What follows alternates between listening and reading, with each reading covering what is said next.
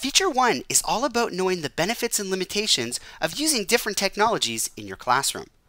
Let's say you have an assignment and you want your students to use a particular technology or tool. Is using that particular tool an efficient way to go about that task?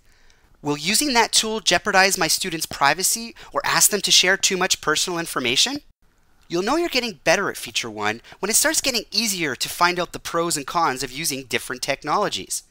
So if I had to summarize Feature 1, understanding the benefits and limitations of different technologies and being aware of the social and privacy issues they may raise.